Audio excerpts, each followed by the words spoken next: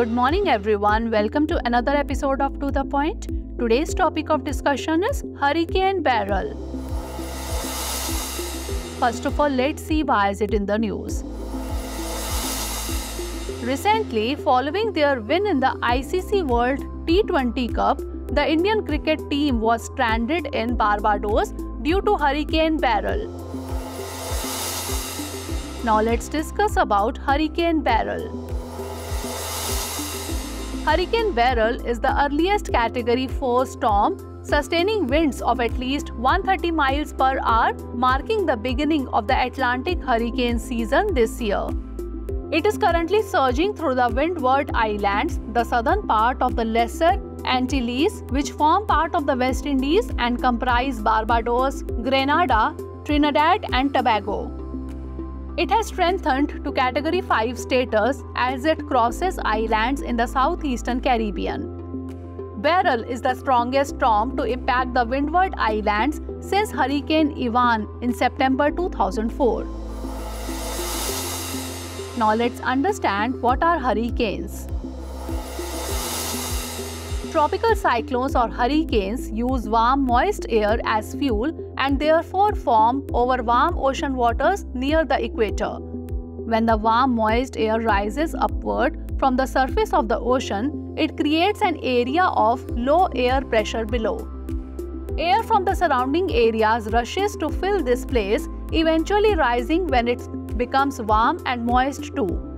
When the warm air rises and cools off, the moisture forms clouds. This system of clouds and winds continues to grow and spin, fueled by the ocean's heat and the water that evaporates from its surface.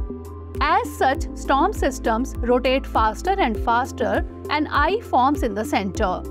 Storms that form towards the north of the equator rotate counterclockwise, while those that form to the south spin clockwise because of the rotation of the earth. During a hurricane, storm surge, that is abnormal rise of water generated by a storm, and inland flooding are the two main reasons that can cause loss of life. Global warming has helped push temperatures in the North Atlantic to all-time highs, causing more surface water to evaporate, which in turn provides additional fuel for more intense hurricanes with higher wind speeds. Categorization of hurricanes. Hurricanes are categorized on the Saffir-Simpson Hurricane Wind Scale, which rates them on a scale of 1 to 5 based on wind speed. Hurricanes that reach Category 3 or higher are classified as major hurricanes. Now let's discuss about names in different regions of the world.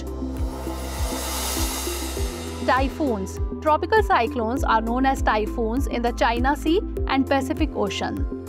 Hurricanes in the West Indian Islands in the Caribbean Sea and Atlantic Ocean. Willy-Willies in northwestern Australia, and tropical cyclones in the Indian Ocean region. Now is the time to test your knowledge. Consider the following statements about hurricanes. 1. The Saffir-Simpson scale is used to measure the intensity of a hurricane. 2. Storms that form towards the north of the equator rotate clockwise. 3. Hurricanes are formed in the West Indian Islands in the Caribbean Sea and Atlantic Ocean. Select the correct answer from the codes given below. 1 and 2 only, 2 and 3 only, 1 and 3 only, or 1, 2 and 3. Send the answer of this question in the comment section. Stay tuned for more such updates.